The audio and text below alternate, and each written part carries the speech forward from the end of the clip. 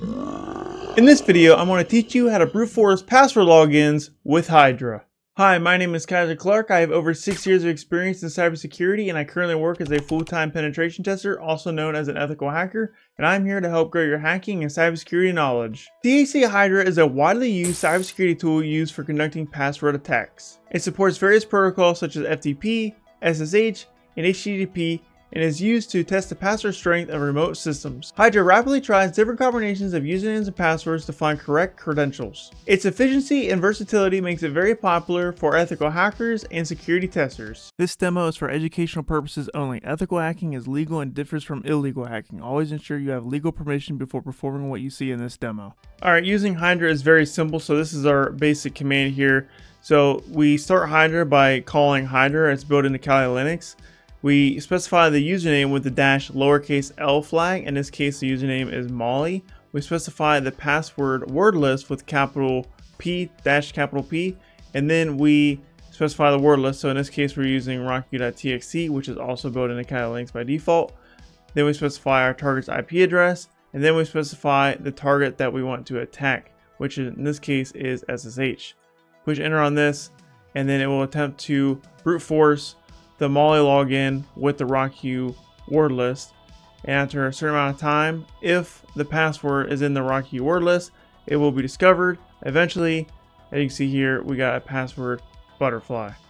We can also specify a word list for the username. So to do that, we would do a -L, and then we would specify the word list. And then we can also hard code the password. So if we knew the password for some reason, we could do a lowercase p and then specify the password. So this command here is brute forcing SSH, but we are brute forcing the username instead of the password, because maybe we found a password file somewhere, but we didn't know what the username was, and we had a list of possible usernames that we could try, and that's what you would do in this situation. And if you want to change the protocol, you would just put FTP or whatever protocol that you wanted to use. And as with most tools, we can do Hydra-H to bring up the help tool. As you can see here are some examples of how to use Hydra, and here are all the other options if you want to get into the nitty-gritty. However, you don't need to memorize all these. That's what the help is for. One thing that you might have to use quite often is a -S. So sometimes, like for example, we have SSH that's not running on port 22. Sometimes SSH is running on port 2222. We would specify -S 222 and then SSH. To give you an example of that, it would look like this. So if we do our up arrow key, we would just specify -lowercase s and then our port 2222 like that. This isn't going to work because there's nothing on port 2222, but that's what it would look like if you were to do it. And then you can also see the supported services right here. I'm not going to name it all out. You can pause the video if you want to see all the supported services. There is quite a large selection here. And running most of these services is pretty much the same. However, HTTP is a little weird, and we're going to get into that right now. Alright, so let's say we are on a penetration testing engagement, or we're doing a CTF, and we see a login form like this, and we wanted to try to brute force this. To brute force this, the easiest way to do this is within the Firefox web browser. You can also use Burp Suite to do this. You can also use Google Chrome to do this. So what you want to do is you want to push F12. And then you want to make sure you're on the network tab. And while you're on the network tab, it's basically going to record all the network activity. And now you just want to give it some dummy data. So if we just do like Kyser for the username, and then we'll do Clark for the password, and then we hit login. And we don't want to save this. And what we're looking for is our post. So you can see here we got a method post, and we got this is our login that we just sent. So if we hit request, we can see that we have username Kyser, password Clark. And what I like to do, now it doesn't really necessary for this particular example because this one's very simple, but there are extremely complex login forms out there. So what I like to do is I like to click this raw button here, and then I get the raw output. And the reason why we want this is because we need this for our next command. So what you would do is just copy this and then go put it in your notes because we're going to use it for later. And here we are on Chromium, and Google Chrome works exactly the same way. You would hit F12, and then you would go over to the network tab right here, and then you would just give it some dummy data like this. So we'll do the same thing, and then hit login. and then all of our requests are logged here. It's a little bit harder to see because you can't see if it's a post or a get request right off the rip. If you click them, you can see like, oh, this is a post, so this is the one that we want. And then what we would do is we would click on payload, and you can see there's the username that we supplied and the password that we supplied, and then you can hit view source, and then we can get the raw data that way. Now let me show you how to do this in Burp Suite. So let's go ahead and click Burp and load it up. Click on next, use the defaults. We're just going to start a new project. And then once you're inside Burp, click on proxy. And then there's two ways to use a Burp proxy. You can open the browser like this, and we can navigate to the website here. And you can see it's the same exact website. If we want to intercept this request, we go back to Burp. We click on intercept is on, make sure that's on. Go back over to our browser, give it the dummy data, hit login, and then this will automatically pop up for us. As you can see here, we got our dummy data right here. We can copy this and put it into our notes. You can actually install Burp Suite to use with Firefox with the Foxy Proxy extension. So you can see here I got Foxy Proxy, and then I have a Burp Suite proxy set up. I'm not going to tell you how to do that because that's kind of execute for this. But if you like Firefox more than Chromium and you want to use Firefox with Burp Suite, I would recommend setting it up with Foxy Proxy like this. And then now if we navigate to the website, we can forward this because our Burp captured it. So forward this, go back over to Firefox. As you can see here, this is Firefox. We can give it our dummy data here and hit login, and it automatically captures our data there. So that's how you capture a request with Burp Suite using the built-in Burp Suite Chromium browser or the Foxy Proxy extension in Firefox. And you might be wondering, why would I do this in Burp Suite? It seemed like there was a lot more steps there. There was. Like I said earlier, it is easier to use Firefox for this or even Google Chrome.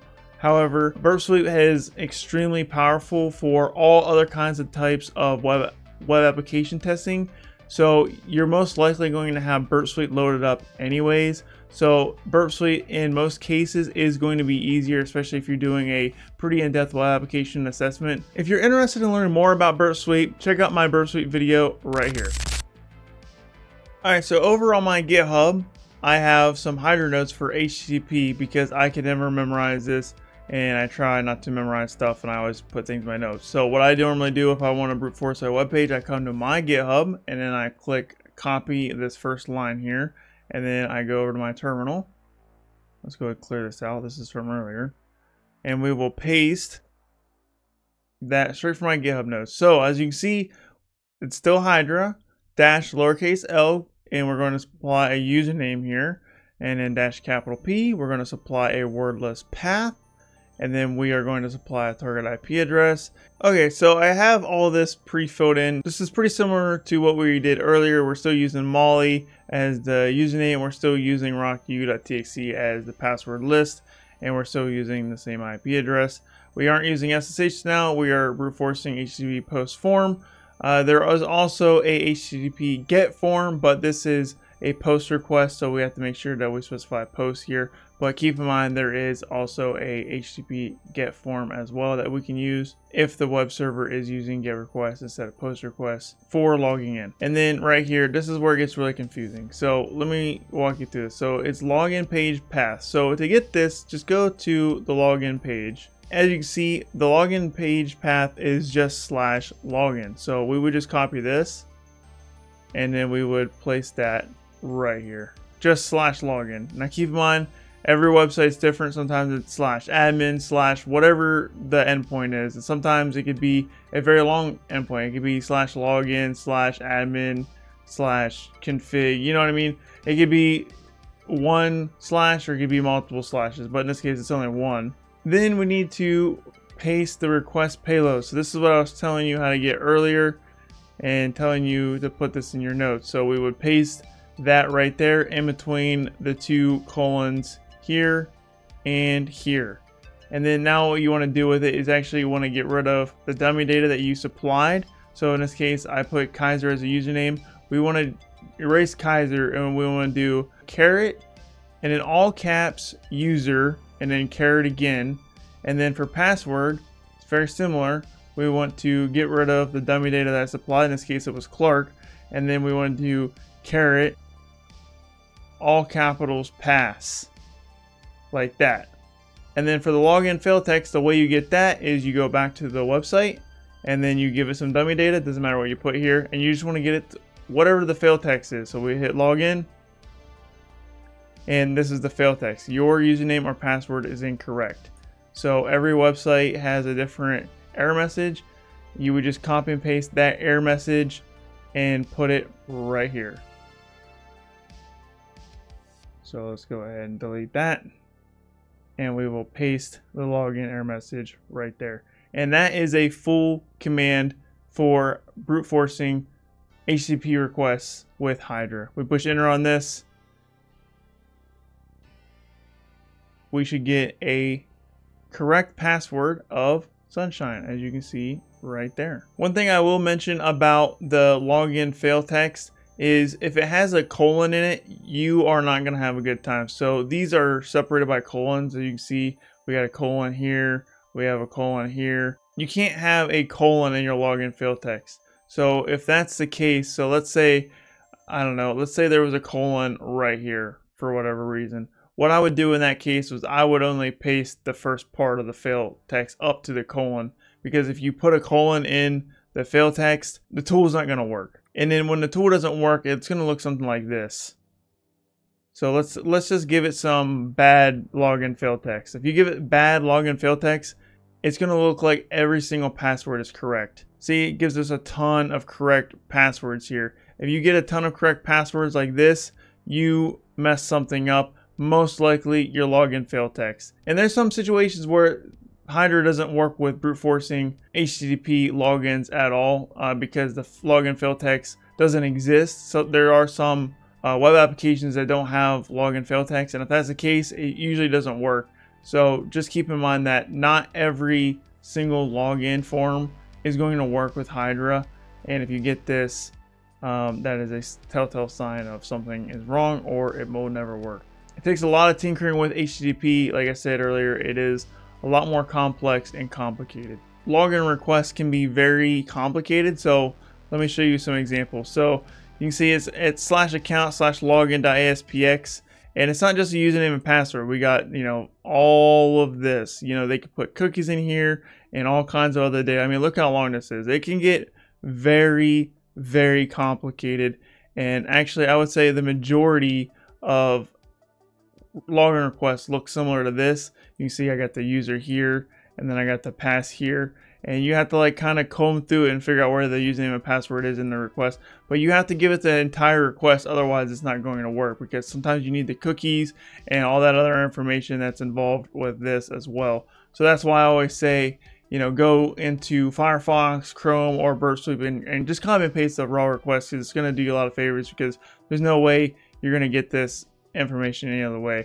This is another example. This one's a little shorter, but it's definitely more complicated than one that we just did.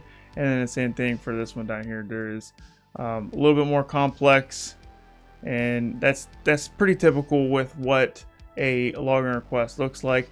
This one that I showed you was a very simple example, but just know it does get a lot more complicated, and you need to know how to actually capture those requests either through Chrome, Firefox, or Burp Suite. And that, my friends, is how you brute force SSH and HTTP logins with THC Hydra. If you got value out of this video, do me a favor, hit the like button and subscribe for more hacking and cybersecurity content. I got a lot more content on the way. And if you're serious about becoming a web application penetration tester, you have to know how to use Burp Suite. And if you don't know how to use Burp Suite or you don't know what it is, make sure you check out the video right here.